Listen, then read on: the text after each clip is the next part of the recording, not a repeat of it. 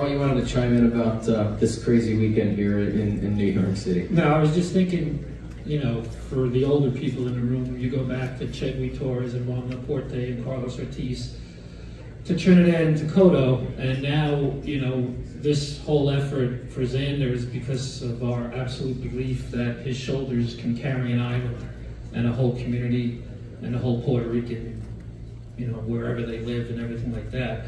We wouldn't be doing that unless we didn't have the faith in Xander to not only win Saturday, but to go upstairs one day. If the Rangers and Knicks, you know, continue to win, it's going to be tough getting the building because that's a playoff hold, which they probably will. But for now, we'll be downstairs. But the goal is to sell upstairs against worthy opponents and guys in his weight class, obviously. And we know, you know, we have that mapped out. But you know, like the playoffs, you lose, you go home. So it's all about Saturday night for Xander. So on that note, Xander, I want to come back to you. We'll end on this. You know, obviously you're on the cusp of massive what could be next, right? Or what ifs.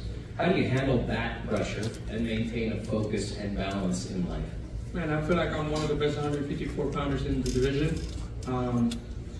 There's no pressure. I've been working hard since I'm 5 years old to be in this position. I will continue to work hard to maintain this position and to get better and to get bigger fights. Hopefully, like Carl said, in the future, I could be in the main room, selling out the main room against a worthy fighter. And we'll continue to follow our path, becoming world champions in the future, and keep bringing glory to Puerto Rico. Amazing. We're going to leave it right there.